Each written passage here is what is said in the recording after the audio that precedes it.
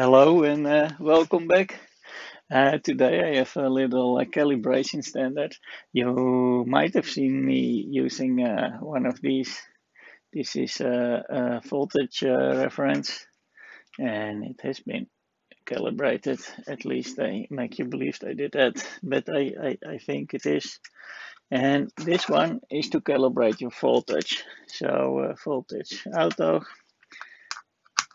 So this is great for if you're repairing a multimeter and you just need to calibrate it because this is a very precise one, and I've shown them many times in my videos. And as you see, this one says 2.49894, and it's not exactly 2.5, but it is okay because that is exactly what it says on the sticker. So this is to calibrate your voltage and the 5 and the 7.5, and it's probably more precise if the meter is switched on a little bit longer than what I do now. But I want to show you I now also have an LCR standard. So this one can do this one can do resistance, a coil, and a capacitor. Yeah, and it actually came in this kind of balloon, so it was very well protected. Of course, they had this garbage bag, and then inside it was in anti-static, well closed, so watertight, and there it was. So I would say 5 out of 5 points for picking this time. And it looks like, or again, they make us believe that it also has been calibrated. And this one has been calibrated with a Fluke PN6306 or resistance. They also test not only with the Philips but also with the Agilent. So well, we can easily check the resistance, and it should be about 180k, but it was 179.94 on the Fluke, and it was in 179.991 on the Agilent. So if we get around just below 180, and then I need to select, if you want to do the capacitor, you need to do the black one, for the resistance the yellow, and for the coil the red one.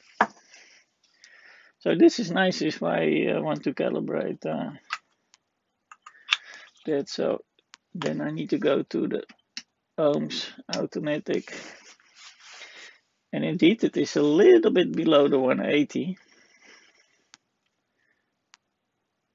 So that could actually be correct. Well, let's see what this one thinks.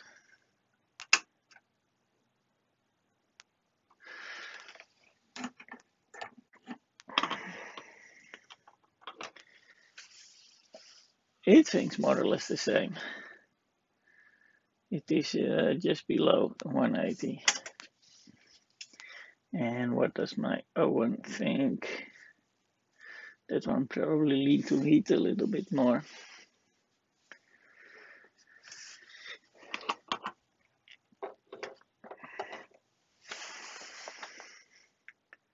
But he's actually a little bit high. It's already trying to stabilize a bit more. Yeah, now you can see it's dropping. So it could be right. And for if I want to check the coil, then we need to use the LCR meter. So let's have a look at that. So maybe you've seen in my other reviews the LCR meter. It is from the Victor company, or it's now called Roshui. And I think it's the same as the East Tester. So it should be more or less okay. I see here that I tested on 10 kilohertz, so let's do that also to 4, 8, 10. So if you test on 10K, that's what I did, I should have more or less the same value. So first I will put it in the L, put my kelvins, but they are just, if I,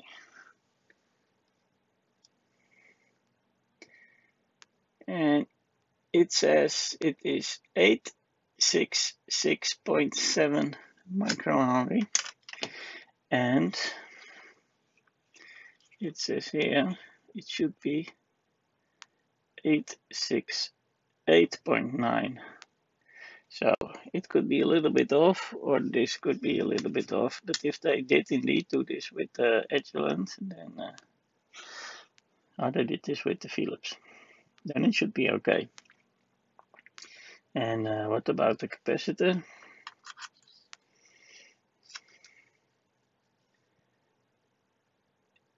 50.74 nanos.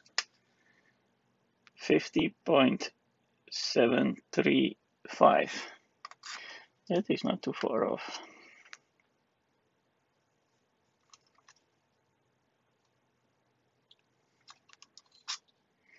Oh, that is the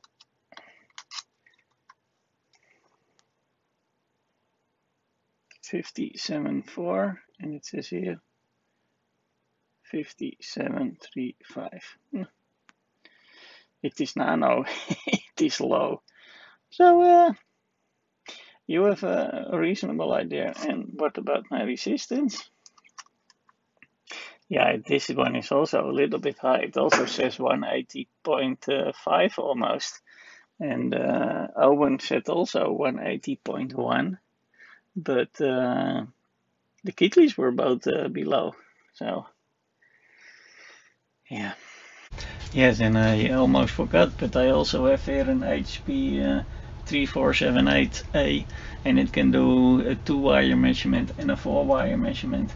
And I also had Kelvins for this one with bananas. So I'm also adding these to the values.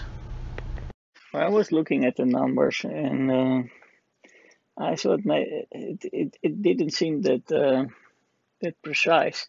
But now I actually want to see how much in percentage that is, just to be sure, because even though it feels a little bit off, maybe it's not even that bad. So it seemed it was not that precise if you look at the numbers on the display. But I started calculating, and I will put the sheet later also for download if you think it's interesting. But the biggest difference I had with the Victor LCR meter, because it measured 180, 450. And this one was 479,995, but it turned out it's only 0.28%, and that's the highest difference I found. But in that sense, it's quite stable over the R and the L and the C's, because I also had 0.28% on the coil, and I also on the capacitor I also had. Point, no, there I had less. I had 0.03. So in the end, it looks there were a lot of difference, but I checked with the 177. It was, and that's only talking about resistance now.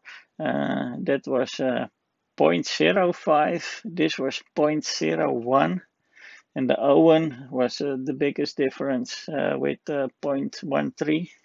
So it's all below 0.5%. So it is actually quite nice. So I will put the links down in my video, because I think this is a very nice addition, yeah, to your calibration stuff. So thank you for watching, and I hope to see you next time.